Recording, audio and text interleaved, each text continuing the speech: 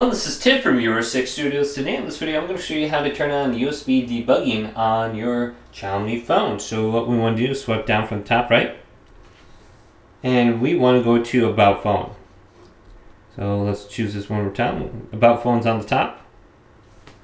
And then go to OS version and tap this 5 times to unlock the developer mode.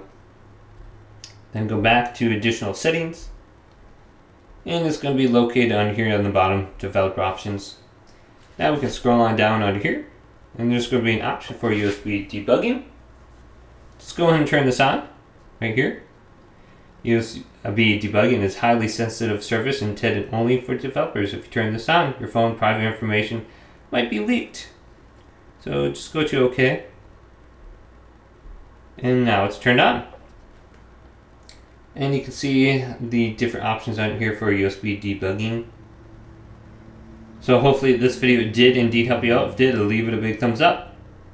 And subscribe to my channel down below for more tech videos coming up next on USB Studios.